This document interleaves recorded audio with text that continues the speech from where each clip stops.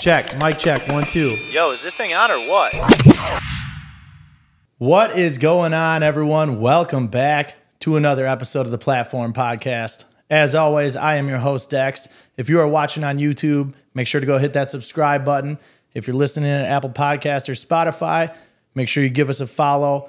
Leave any comments in there. Let me know who you want to see on upcoming shows, and definitely let me know what you think of the show. As always, these episodes are brought to you by Make It Now Media. They are a one-stop shop for all your graphic design needs. Hit them up, use the code THEPLATFORM, or send them an email and just mention the Platform Podcast. They will get you all taken care of, whether you need a new logo, new flyers for an upcoming event, EPKs, anything in the graphic design field, they got you covered. Now, today on the show, I'm sitting down with a Nashville resident, good homie of mine, DJs all over the city. We're sitting down with one of the best in the city, Rod Youree. How's it going, man? Good, man. How you doing? Good. Man, you just nailed that one take open. One take Dex. You're like Hova over here. I'm like out of breath over here. Don't write anything down. Just go straight to the mic and start spitting. I mean, 41 episodes in, you got to have it down. So you nailed it. Yeah, appreciate it. Man, it's good to have you here. Man, glad to be here. Back sitting on the couch, solo this time. Nobody to talk over you. No Luna either. I know. Luna must be in bed with Maddie right now. Co-star is MIA. And she loved up on you last time. You were like the main one. Could have been because you were eating pizza, but I mean, hey, it whatever. is what it is. I'll take it. Yeah. But yeah, man, I'm glad to have you on here. You got some exciting news coming up that we're going to be talking about in a future episode that we might possibly hint to on here. Might possibly. But yeah, we're going to get into a couple things of just everything that you've done so far in your career and some of the things that you are doing, working a little bit more in like the corporate side of things. And then also dipping your hands into the club side of things, working with an agency, playing a lot of these bigger music festivals, touring with DJs in the past, playing with a team like the Tennessee Titans, and just a lot of the cool shit that you've done. So first, just get started and let the listeners, let the viewers know a little bit about Rod and where you're from and how long you've been in the game. Well, I was born in Murfreesboro, Tennessee, so 30 minutes outside Nashville. So I've been in the area my whole life. Mm-hmm. And got into DJing back in my college days at MTSU when I was pledging a fraternity. Okay. You know, I just was always been a music lover, so I had like just books and books of CDs even then. And one day they were just like, hey, can you go put some music on? Like, we're just hanging at the house. And I was like, yeah. The next thing you know, it became like, can you keep putting music on? Yeah. Then the fraternity actually bought like a terrible DJ setup, but my first DJ setup was purchased by the fraternity. And that's just how you learned? Yeah. Like, so you just kind of got pushed into it. Yeah, and if I had to go back and listen now, I'm sure it's absolutely horrible. Oh, yeah, I mean, everyone is. Because, like, I don't think I knew anything about mixing at the time. It was just basically stop, start, fade in, fade out. Yeah. But I knew I had good music selection at the time because I could still keep the party going even without being technically good. Yeah. What did you actually go to school for? I started off in entrepreneurship major. Okay. Then, that really came in handy now. Yeah. I mean, I guess it would. You DJs are entrepreneurs. You're your own business, so I feel like you have to. Hindsight, maybe should have done recording industry or something, but yeah, because MTSU they're a good music program over there too. Yeah, they're like the discount version of Belmont. Okay. Yeah. Well, maybe I should have fucking looked at them then, saved me some money. I mean, that's where Tay Keith went. That's true. Yeah. And Chris Young. Yeah, I know when Tay Keith was here when he was here with Chase B. Yeah. He like talked about how he went over there. Yeah, I think he's already got like a recording studio or something named after him there. Really? Yeah. I mean, I guess because he's fucking you graduate everything. So you got number one before you graduate, so I guess they put your name on something. Yeah, they kind of have to. I guess I played my first club/bar when I was 20. Okay. So not even old enough to drink and got into the club playing. Not legally old enough to drink, depending on what my ID said. Yeah. Yeah, and then played my first club when I was like 20, 21, somewhere in there. It was like 99. Okay. So that's how old I am. And then like got approached by a new club that was opening in Murfreesboro, and they brought me on where I was the opener DJ, and that's where I actually learned how to mix. Because I'd play the opening set, then I would stick around, run lights, and watch the headlining DJ, and he taught me how to properly mix songs together, and this was on vinyl. Also, so I had to switch over to vinyl, learn the OG way. Yeah. What were you playing on when you were opening?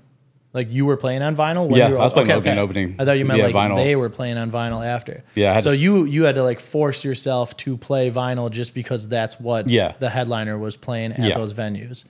Yeah.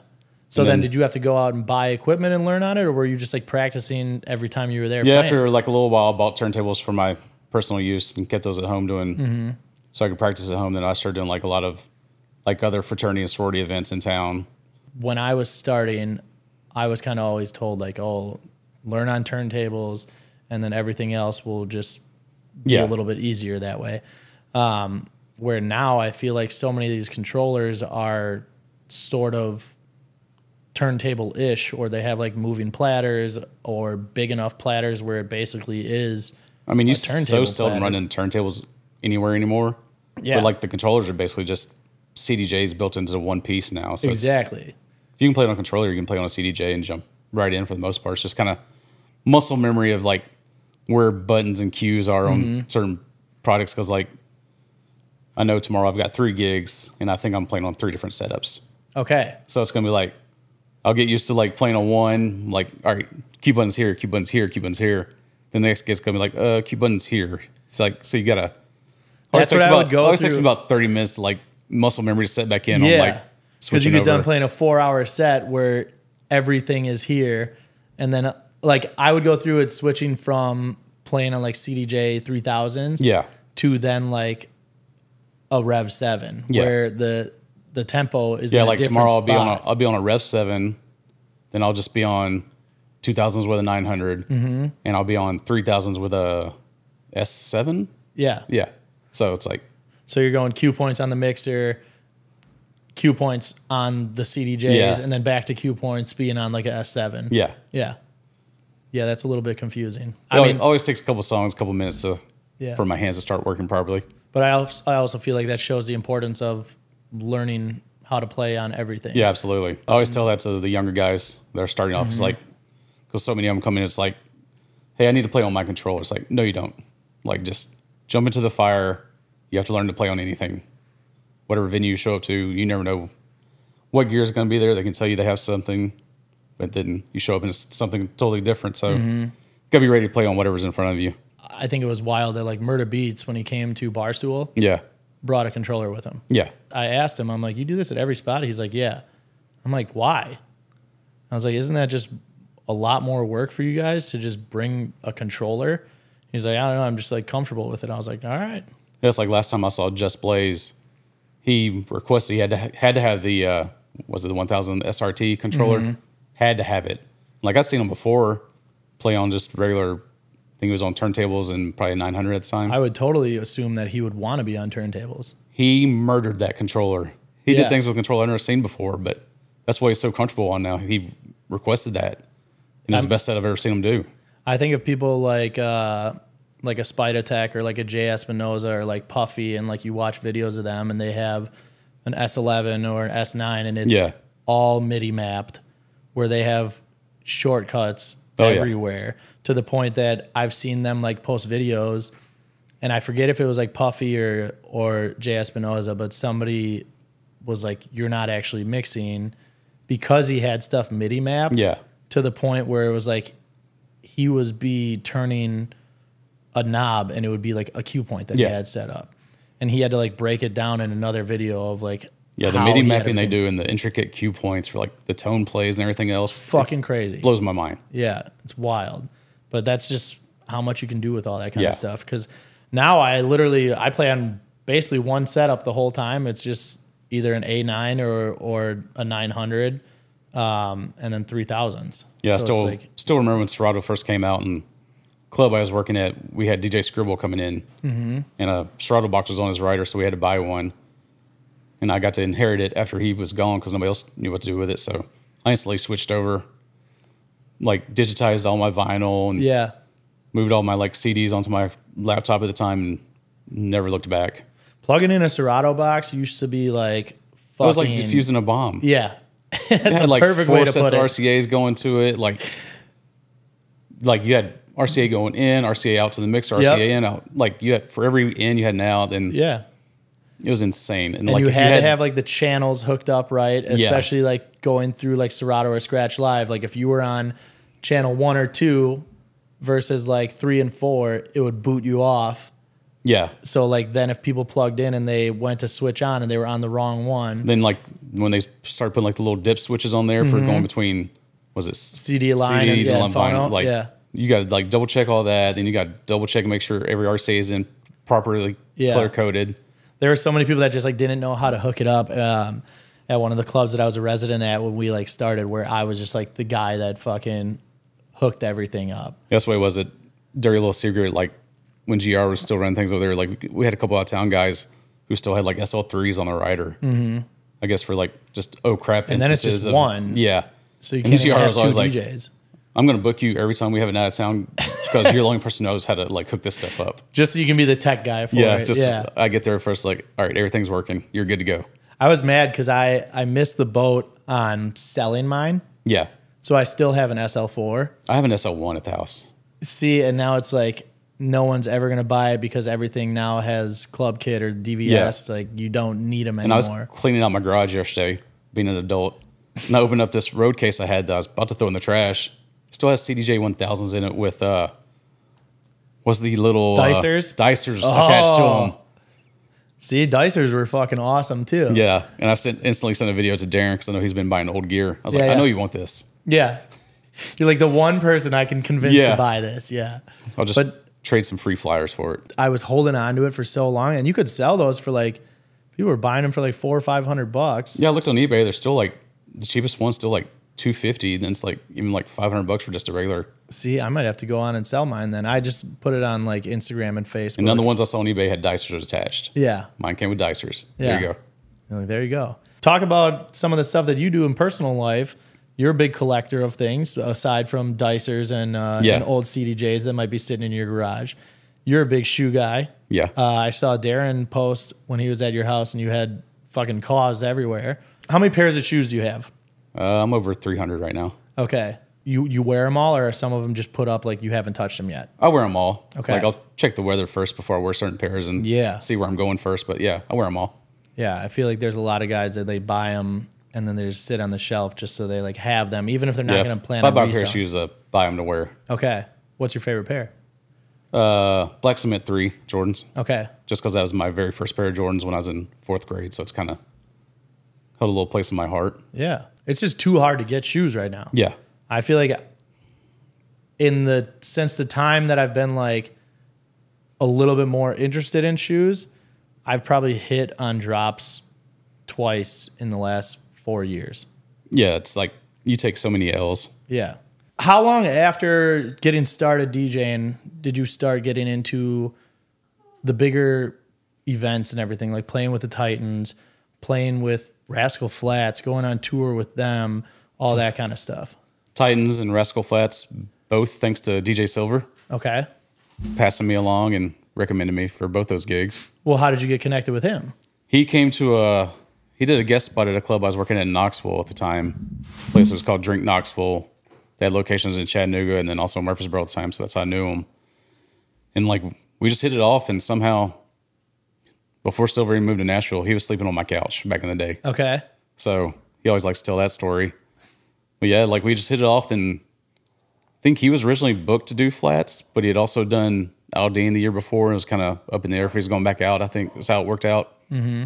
So he did like opening weekend with Flats, and then I guess Jason called him back, and he decided to go back out with Jason. Yeah. And he was like, hey, you want to jump on the Flats tour? So I was like, yeah, sure. Why not? Let's go do this. That was the Flats Fest tour. I want to say that was 2011.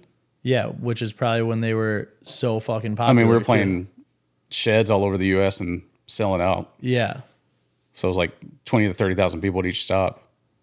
That is crazy. Like the height of Rascal Flatts. I mean, what's that like playing a tour like that, and then just everything that you're having to prepare? I was playing in between each act, and Sarah Evans was out with us, and Justin Moore. Suds in a Bucket? Suds in a Bucket. Yeah. Yeah, and I think Eastern Corbin was on that tour also. So I was playing each changeover. Okay. Then I would play, before Flats went on, I would play right up until the last minute. Mm-hmm. And they would just go black and come out. But yeah, you're playing a lot of, like the early sets were more country lined. of what I was playing. Then before Flats, it was mainly just sing along, top 40 stuff to get the crowd hype. And what were you playing outside of the tour at the time? Were you playing a lot of clubs or just bars or what? This is time when before Nashville was the cool spot to be, and there's only one club really in Nashville, but I had a residency there. Yeah. Funny story. I had a tour date. We couldn't find anybody to cover for me. Speaking of that video you sent earlier to me and Darren, I pre-recorded a 5-hour club set. And we left our Barback in the DJ booth to act like he was DJing. For the whole set? For the whole night on a Saturday night. And nobody knew? Nobody knew. And like I was on the bus after the gig getting texts like, hey, we got a request for this song. We got a request for this song. I was like, it's in there. It's coming up. I bet that Barback had the fucking time of his life. He's a DJ now. Exactly, yeah. That's so crazy. I wonder if he would have been making if that would happen now, like, there's 100 people in Nashville you can call to like cover your shift. Yeah, back 100%. Then there weren't many of us, and like nobody that was a club owner is not gonna just like throw some random person in on a Saturday. He's like, I'd rather you just record a whole set, and you know what this club is. It's your spot. Yeah, and just roll with it. Maybe I was the first Tiger Nuts. Could have been. Could have been. That was you except a little 5-hour long callback right there. Yeah. Damn, a 5-hour long mix too is crazy. I wish I could find that. Yeah, it's got to be. I've got to have it on some old hard drive somewhere. I wish that would be something that would have been like recorded to see how he was in the booth.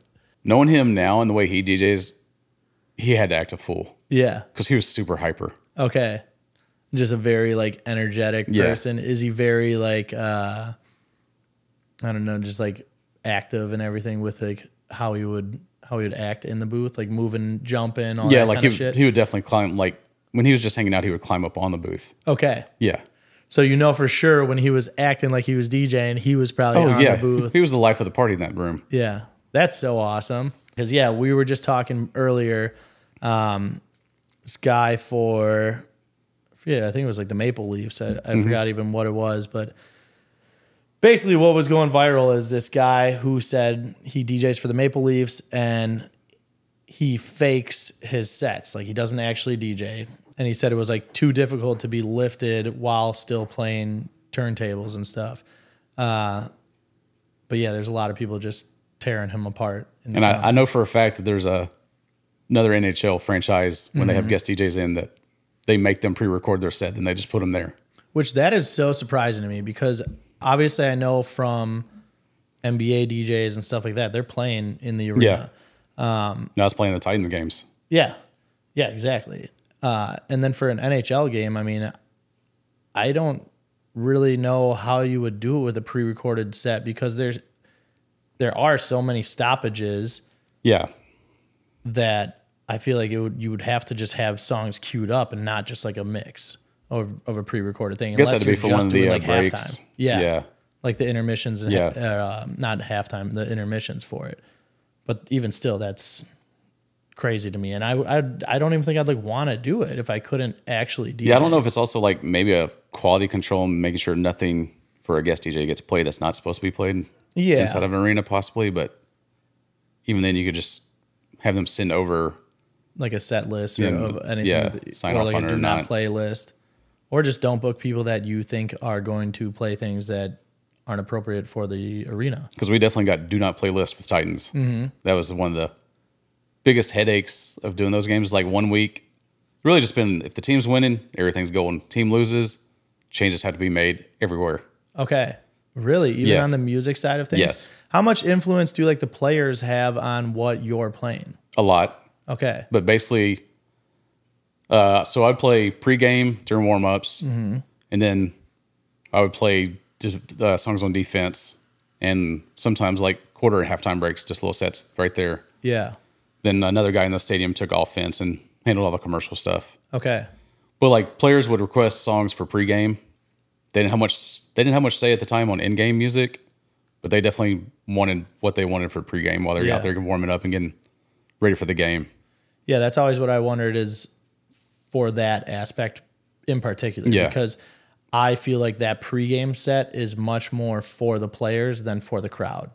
100%. Yeah. Because like as soon as we got done, Like as soon as the Titans would go back off the field to go back to the locker room, totally change the vibe up and go more top 40 and rock. Of just playing for the people that are getting into the stadium. And 100%. Yeah, it was a total just 180 shift on the vibe. I feel like you walk into arenas now, and especially like NFL, it's like you're hearing a lot of hip hop and stuff, and then it's like in the middle of the game. It was funny. It was like completely different. All hip hop except when the offensive lineman came out, and then it was like, I think like rock and it was like Taylor Lewan wanted to hear like Eric Church Outsiders. I think they wanted that to be the theme song for the offensive line that year. That's funny. It's like you just hear almost like turntable screech to a halt as soon as you switched over to Eric Church, all straight from like Meek Mill. I think that was right when Dreams and Nightmares came out. Okay. And I think that was Chris Johnson's song that he wanted. Yeah, okay. So it's like you're going from like a Meek Mill straight to Eric Church. It's like skirt. Where the people in the crowd are probably like, what the hell? Like, what is that? But then like I feel like the players know like, nope, line's here. Yeah, good thing during warm-ups, there's not many people in the stadium yet, so you can just kind of just slam in the next track. Yeah, and just kind of go with the flow for whatever. How long did you DJ for them? Did 5 seasons. Okay. Then the first season, me and Silver split games. Yeah. And then the next season came along and he couldn't do it, so I just took it from there. Okay. What made you like stop DJing for them?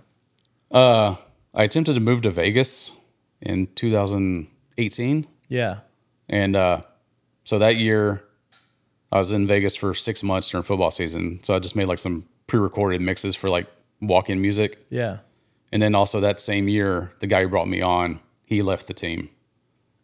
So like the next year, it was a totally new guy that didn't know. It was a totally new guy, and he was going to bring me back, but he didn't realize I was actually DJing for like pregame and stuff. He thought I was just like handling like commercial breaks, kind of the in-game stuff. Yeah. And he wanted me to switch off with that guy, like rotating games. I was like, well, I'm not going to take work from that guy. Yeah. And that's also not really what I want to do. So we just kind of parted ways then because they went for 2 seasons without having an in-game DJ. Okay. And then like, were you legitimately just playing DJ, or were you on like the mic at all, doing any like the? I had a mic stuff? for pregame. Okay.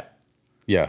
And what did they have you doing? Is it like making announcements and stuff, or are you just hyping up the crowd? I was just hyped the crowd up. You know, Titans fans. Let's make some noise. Yeah. General DJ hypeness stuff. Yeah. Yeah. That's always the good stuff. Yeah. But yeah, I mean, like we were just talking with Rascal Flatts and just being on the tour with them. How long were you on tour with them? Just 1 year. Just a single. Okay, just a single tour. And it was mainly like outdoor, like amphitheaters. Yeah, and stuff amphitheaters. like that? I think we did like 30 dates. Damn. I mean, that's still a lot of dates. Yeah, it's basically weekend warrior schedule. So Thursday, Friday, Saturday, and then come back occasional Sunday show. Yeah. Okay. Yeah. I mean, that's still a lot to do. And then especially if you're missing out on gigs where you're having to send them mixes for somebody to take over too. How do you think that affected like your DJ career now? Do you think that being on tour with a group that's as popular as them helps you and like your resume when you are booking gigs in the future? Yeah, absolutely. Especially things in that genre, especially when I've done like country festivals or like some other events with country artists. Like they know I have the experience and they don't have to worry about me doing what they don't want played or whatever. Yeah. They know that you're going to fit the format stylistically. Yeah, absolutely. Yeah, I think that would be like probably one of the biggest things that is beneficial, especially with the amount of country festivals that there are now and that are probably going to get bigger now with just like the way that country music is. Where then I feel like you kind of already have your foot country music's basically just top 40 now. Yeah, I agree. There's so much of it, and then even just getting stuff over to cross over into other genres too, where you're having hip hop artists hop on country songs and then having country go into EDM and making that whole EDM scene of things where it's getting into a lot of other pockets of music. Like if you were to say 5 years ago that you were going to hear country music at EDC or that was a shocker. Yeah. Like to just hear Diplo dropping country tracks or like now Loud Luxury or whoever else, Chainsmokers is playing Shabuzi. Like it's crazy to think about. Yeah, I think it was Kalika, co-owner of Blackout. Mm-hmm. She reposted one of her like tweets or posts from like 2018, and I think she was like, country music is going to be in the clubs. she reposted that yesterday. He's like kind of taking a victory lap. It's like, I called this, like, because I think she was ago. And obviously, like Stagecoach, Diplo has his whole entire honky tonk. It's almost like Stagecoach was becoming Coachella. Because like he had Marshmello there, Chainsmokers. Then he has like Vavo there, James Kennedy there. I'm trying to think of like what other DJs he all had there. I think Brandy Cyrus was on the stage. Yeah, so I mean they're getting a lot of not country DJs playing Stagecoach now. So it's definitely something that's growing where it's getting into. And I feel like half of Nashville was out there last weekend based on my Instagram stories. 100%, yeah. And then obviously, you have all the other artists that are just out there just to perform on their own too. But then even artists that are switching over, like Post Malone is about to drop his album. He's doing a lot of country stuff. And then there's this, I feel like a lot of other artists right now that are just going into country just because it's the thing, even though like they're definitely not country artists. Like I saw like Young Gravy was doing country, and I'm like, what the fuck? Like, how is this working? It's just marketing and whatever their label is telling them, or A&R is just like, hey, let's put a little twang on this one. Yeah, exactly. So, but yeah, I mean, what are you all playing right now in clubs? I mean, where are you playing right now? I'm at Friends in Low Places, new Garth Brooks spot right on Broadway. Got some random dates at Whiskey Row. Had some random dates over at Barstool with your crew. Yep. Then I've got it's that hotel rooftop pool season kicking off. So got a Harriet's rooftop at one hotel and Virgin Pool. Yeah, Harriet's is awesome. Maddie loves that fucking place too, just because the rooftop is so nice. Their drink menu is insane. Yeah, just the entire venue is awesome. I mean, obviously just like one hotel, but then once you get up to the rooftop, the setup of everything, like I could just go in there and just look at all like their plants and shit. Yeah, every time I post a video from there, somebody comments about one of the plants. Yeah. Like, do you realize what that is? I'm like, no. No, I do not. You're like, no, I can take a picture of it with my phone and it'll tell me what it is. Yeah. And the amount of people that walk by and just start touching one of the plants, be like, oh my God, it's real. It's like, yeah, everything up here is real. Yeah. But it's a dope vibe. And the way that they book everything too, where they're bringing in some of the bigger DJs too. Yeah. Last Saturday we did the day party with Tay James and Chantel Jeffries. Yep. Which I feel like they're there like once a month now. They've been here so much. Tay is the day party brand. So he's doing once a month. And he just goes around to all the other different one hotels. Yeah. Yeah.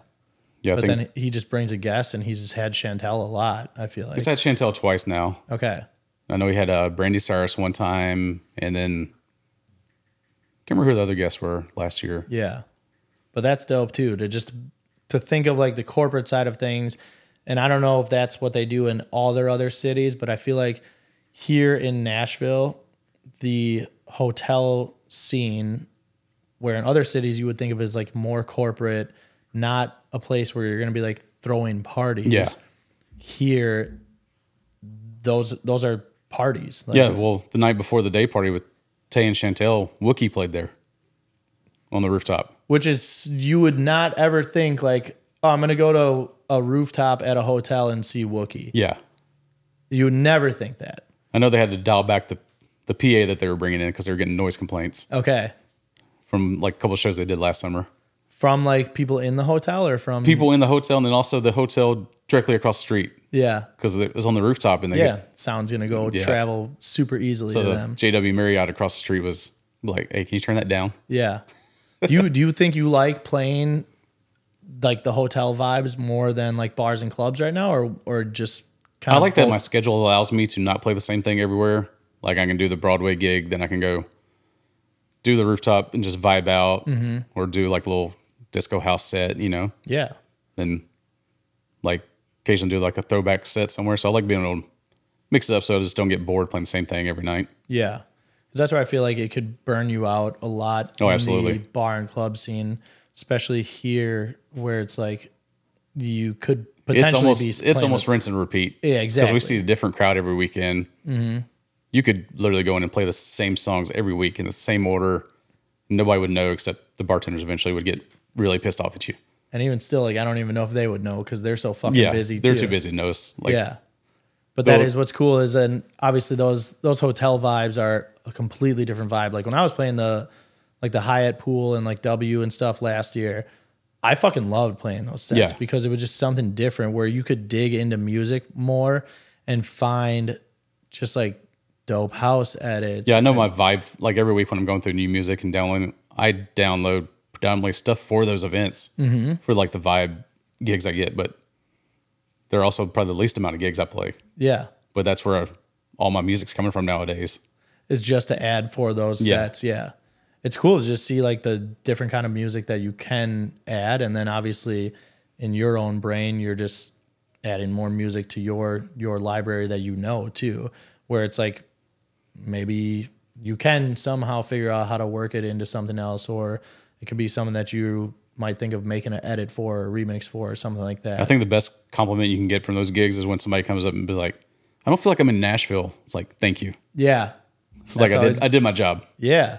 Damn, that's a good one. I would not ever like think about that. But yeah, if they're so used to just hearing the same things that we're talking about, where it's like, if you go to Broadway every night and you're listening to that same kind of thing and then being able to get away from that even for just a couple hours and get a different vibe is always nice. And then having pools attached to it is never a bad thing. Yeah, that's always a plus. Yeah, I feel like the daytime rooftop stuff is one vibe. Then you kind of do like the nighttime rooftop stuff always is like, this is for either the older crowd. This is like their last stop. They don't want to go deal with Broadway, or it's the pregame spot before you go to Broadway. Yeah. So you get the two different demographics up there. It's like you got the people who are coming in just starting their night off, then you got the people who are winding down for the night. That's how I would think of like 12:30 Club a lot of times. Doing that like 8 to 1 set. Yeah. Where the demographic of that room is so different, where you'll see it switch throughout the night too. Yeah. Where you'll have a 60-year-old couple and then you have the 21-year-old birthday girls too. So it's like you have to play to please. I think one of the last times I came to see you there was just some old 60-year-old guy out there just dancing by himself and was like just vibing. And we had that line dance to that Jerusalem. Yeah, to Jerusalem. Yeah. Just out of nowhere. A song that none of us had ever heard of, but somehow everybody else there knew it. Yeah. Well, I got a request for it, and we're all like, what the fuck is that? And it was me, you, and Darren just sitting there, and we're like, I don't know. And I listened to it, and I was like, sounds dope. Yeah. Played it, and literally like 20 people busted out a synchronized dance to it. Yeah. And I thought we were in downloaded fucking High it the School next Musical day. Or something. Yeah, I instantly just put it in my notes. I was like, download this tomorrow. And then you had the video too. Where I was like, all right, cool. Then I got to post the video from everything too. Yeah. So some of the artists that you've played with so far, like in your career, I mean, obviously we talked about Rascal Flatts. We talked about playing with teams like the Titans, but you've worked with a bunch of different artists too, from a Post Malone to a Luke Bryan to a Morgan Wallen, to then getting into like the hip hop side of things, where you played with legends like Jazzy Jeff, Questlove, like all these different artists. Just talk a little bit about what that's like, being in the room and being able to kind of play support for these artists and meet these artists and all that kind of stuff. You know, it's back before Nashville is what it is now, and like these artists would come to town, and we only had 1 or 2 clubs at the time. I was the resident, so always was tasked with opening. So I got to open for the Questlove or Jazzy Jeff. Then at the same time, we bring in, it was at the height of EDM at the time, and we'd bring in a Cascade or Afrojack. Yeah. Then I have to switch up and open for them. Yeah. So it's like good to be versatile and have a little knowledge of all genres of music. Yeah, and that's what we were touching on a little bit earlier. True open format. Exactly. And just how much that helps you as a DJ, because not only are you having to play those sets, but you're also going to be diving into music from all of those 100%. Sets just to prep for it. And it's got to help you so much as an open format DJ to be versatile and just be ready for all those kind of shows. Showing up to play one is a Life in Color / Dayglow, the touring paint party they used to do. Yeah. Like I show up to play, I think that one was with maybe Rehab and Richard Vision or something. And like I show up, communicating with the team beforehand. I was like, I'm going to be on Serato. Everything's like, cool. Get there. They're like, yeah, you can't use a Serato box. We're not like hooking up the extra wiring. And because I was like, Rehab and all them were going to be on sticks. Yeah. Yeah. And like, I wasn't using record box or anything at the time. So I literally just had to like I just threw my folder that I had prepared for that day onto the thumb drive and just started just scrolling through. I was like, well, here we go. It's now or never. Yeah, but then if you just throw it on there too, like none of it's cue pointed. Yeah, none of it's cue point, none of it's analyzed. It's just you're basically just working out of a folder, like a data folder for the most part. How fucking hard was that? It was probably the worst gig of my life. Okay. How long was the set? An hour. So just an hour of fucking misery and stress. Me literally playing just the length of every track, trying to get the next track ready. Yeah. Because that was the first time I'd ever used a thumb drive. Was just like, hey, there's like 5,000 people right here. Go figure it out. And I bet ever since then you always have a stick. Oh, I always keep a stick backup in case laptop crashes or something. Always keep a backup going. Yeah, that's good advice for any of the younger DJs is one, learn how to fucking program all that. Yeah. And then just two, just have it all ready. Because there's so many people that, I mean, even just like switch over, any kind of stuff like that, they just like might not know how to do it. I was doing one of the pool parties last year on a controller, so there wasn't a stick option. When my laptop started overheating. Oh, man. I pulled out the aux cord and I plugged in my phone. Yeah. And grabbed one of my mixes off Dropbox and threw it on real quick while I was trying to deal with my laptop overheating. Wait, did your laptop like show a warning before it shut off or no? Nah, I just started like, you start hearing the fans and everything kicking. You start hearing the track started glitching. Okay. And like it takes like half a second of hearing that noise come through and you instantly know what it is. Yeah. It's like crap. I've got 4 or 5 minutes maybe for this thing just completely shuts off. Yeah. And I'm like, just start digging through my bags. Like I know I got an aux cord in here. Plug in my phone, throwing a mix off my Dropbox real quick. Yeah. And just see, look at you, prepared for everything, man. Yeah. Try to be. It's like a Boy Scout over here. The Swiss Army knife. Yeah. Just staying ready. Yeah. We were going to talk about it just a little bit of a little hint, and especially now that Darren's here hanging out off the camera, but you guys just started a new little venture. A little side project. Yeah. Of kind of making some edits and mashups. Mm-hmm. Projects were called Broadway. Yeah. Kind of no vowels. No vowels. Sometimes Y. But that is true. Yeah. And then it's just kind of knowing songs that we play at our gigs on Broadway. Mm-hmm. It was like maybe they needed like a little twist to them to make them work better for our sets. Mm-hmm. Like I'm sure we'll mention it later, but they're not made for everywhere. They're made for our gigs. Yeah. And if they can help other people out, great. And how's it been going so far? I mean, I know I've listened to the first couple that you guys have dropped, and they are songs that are going to work in this environment for sure. Yeah, like we're getting good feedback. People are playing them out. Mm-hmm. Other DJs are downloading them and playing them out. And like before we post them, we're playing them out on Broadway and checking to make sure they work. Yeah. Not just kind of blindly throw something up there and be like, hey, hope this works. Yeah, exactly. Yeah, we'll try it out for a few weeks before we post it. Yeah. So I feel like especially with country too, there isn't a lot of edits and remixes or even just like an intro edit for them. Yeah. Because of record labels with country or whatever else it's going to be where they just don't make them. So I do think that is an area in the DJ world that will be really beneficial, especially here in Nashville for sure. Yeah, and like some of the edits are a little too heavy on the EDM side for some of the early stuff on Broadway. So it was like maybe a little lighter, maybe a disco edit or something. Yeah. Just kind of freshen up some of the older tracks. But then something that's still familiar to the general public that's going to be kind of hanging out. So you've been on the platform mix before, and I don't want to get you hyped up or anything, but Maddie has said that your mix on the platform is one of her favorite mixes on the platform of all time. Yeah, when you told me that, when I first submitted the mix, I was like, all right, I nailed it. Like, I don't care if it doesn't get any other listens, as long as Maddie said it's one of her favorites. Because she typically listens to him every week, like when she's at the gym. Yeah. And sometimes she'll listen to him and she'll be like, I don't like this. And she's always like very brutally honest with me about it. So when she says it, I'm like, all right, cool. I know that she's telling the truth. So yeah, that's one of the few times that she's like said that it's her favorite one. I was like, yeah, I wanted to make sure I didn't do just an hour straight of like 128. I wanted to, mix it up. Mm-hmm. And that's what she likes too, where she definitely has a particular taste. Like she doesn't like super trappy edits and fucking dubstep and shit like that. Like she'll turn it off right away. No dubstep ever. Yes, exactly. That's how she is. For you right now, what are your top 3 favorite tracks? Whether you're playing them out in the club, in the bar, or just some that you're liking while you're driving around. Well, let's kind of do it a little different. I'll do like a couple of my top tracks from Broadway type events. And my vibey gigs. And that'll fit. Yeah. One of my favorite tracks to play out right now is actually you and Darren's remix of Stick Season. Yeah. It goes Love off every single time. I love it. Yeah. Not to stroke your ego. Yes. But yeah, it works every time I play it. We've gotten such good feedback from it. Darren really did all the work. I just the idea man. But Sounds like Broadway. But no, we've gotten really, really good feedback from a lot of people.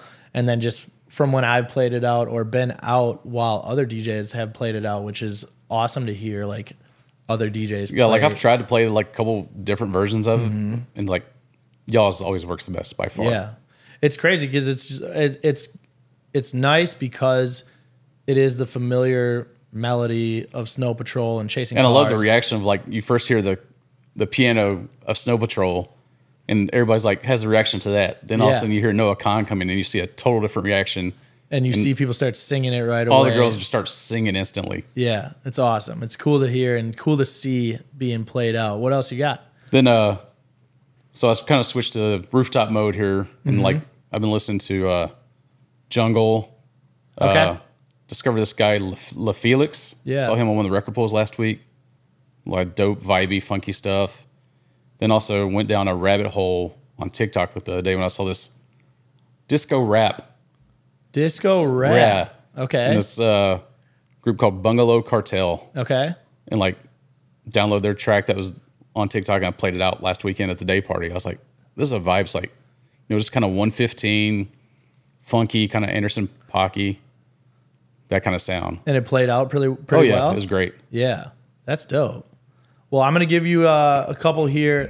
This is going to be my new heat or delete. So we're going to play 3 songs for you here, and then you got to tell me whether you think that these are songs that are heat or if these are songs that you're just going to end up having to delete right away.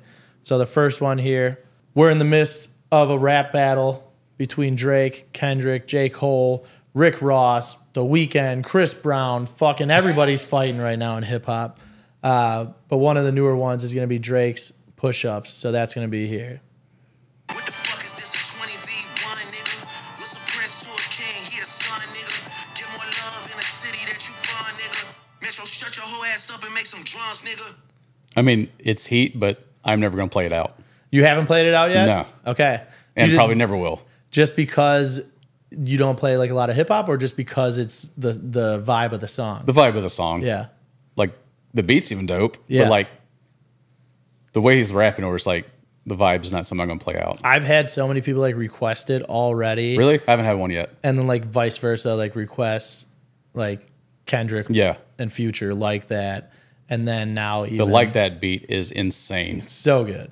Yeah. That Rodney O sample. Yeah. I mean, he told Metro to shut up and make some drums, and he did. And he The first time I heard that when I was on my car, that beat came on, I just had instant stank face. Yeah. And I was like, I don't know what they're going to rap about this, but this beat has me. Mm-hmm.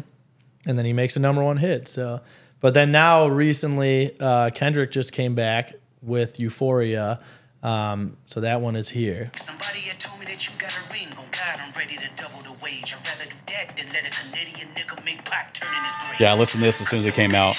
Yeah. Also heat, also something I'm not going to play out. See, and I feel the same way. But I also too, feel like with Kendrick's that. winning. Yeah, that's I'm what you were saying. I'm team Kendrick right now. Okay. But yeah, I always like to throw for these new heat and delete. I always like to put like 2 like originals that people can find on like an Apple and a Spotify. And then I always like to throw in one that's like an editor remix that you would be able to find on like a DJ record pool, something like that. So the one I'm putting in here this week is actually my buddy Kazes sent it to me. That's not out yet, but I got the okay. I'm sure it's going to be good because I already played several of Case's edits. Yes, and he just made a new edit for Shabuzi, Tipsy. It's a fucking awesome edit for it. And I played it out the other weekend and it plays out very, very well too. And I think that this will be one that you guys will like as far as what you guys are working on too, where it could give you like a new idea of where to go with that too. So this is Kaze's edit of Shabuzi, Tipsy.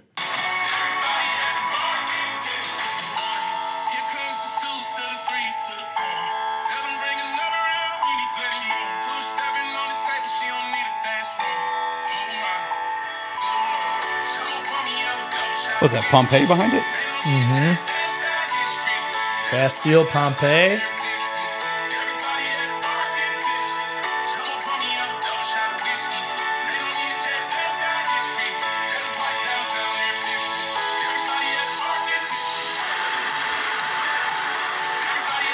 Where's Maddie at? Get the hand flick.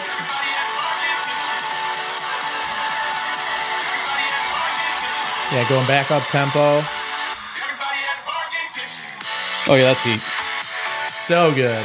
That's probably gonna be my go-to version when I'm doing the up-tempo set. I've been loving it, man, and he just sent it out. Hopefully it's gonna be on Headliner Music Club pretty soon because he's an exclusive guy for them. But yeah, sent that over to me, and that's definitely the one that I wanted to put in for this. Yeah, just go ahead and forward that to me when you get done. Yeah, I got you. But yeah, I mean, that's all I got for you. We got to get into just my one last thing here, who you want to put on a platform. So any person, a brand that you're loving, could be a restaurant, anyone that you want to just shine a little light on and let the viewers and listeners know a little bit about this person. Let's shine some light on Coach. Okay. Jeremy Todd. Yeah. One of the Nashville OGs he's got the like vibey East Nashville on lockdown. He always jokes, like he'll see a DJ name listed. He's like, text me. He's like, do you know this person? I was like, yeah, it's one of the Broadway guys. I'm his bridge between East Nashville and the downtown kids. Yeah. I just had Rates on this past week's episode. So they're always together. Jeremy's the king of throwing like the monthly theme parties. Like he was throwing like old school party back in the day where 1,000 people would show up on a Tuesday. Jesus. At the spot I was a resident at we were doing old school party on Tuesday. Line would be from the front door up 12th Avenue to Broadway. On a fucking Tuesday night. On a Tuesday. Yeah. What were like the themes? That was just an old school party. Okay. It was just he just has that good of a following and can promote like, it. I mean, it literally well. started off as like, maybe 50 people showed up, then maybe 100 people. And finally, just one random summer day, it was 1,000 people were outside. Jesus. Good and for then him. it stayed that way for several months. And eventually became a point. It's like, Jeremy was like, all right, we need to dial this back down a little bit. Yeah. We got to figure out a way to not let so many people in. Yeah. Or get a much bigger venue. Yeah. One of the two. Skrillex came to town and played in front of 20 people. That'd be awesome. Yeah. But he was like a little ahead of his curve on taste making. Yeah. That's awesome. I mean, that's a good one to have on here. We all just went out and saw them a couple weeks ago at Rosemary Beauty Queen. Yeah. Something that I need to get out there a lot more to just spots. That's my favorite bar to go to when I'm off. Yeah. I know you've told me that so many times. I've been there just a couple times.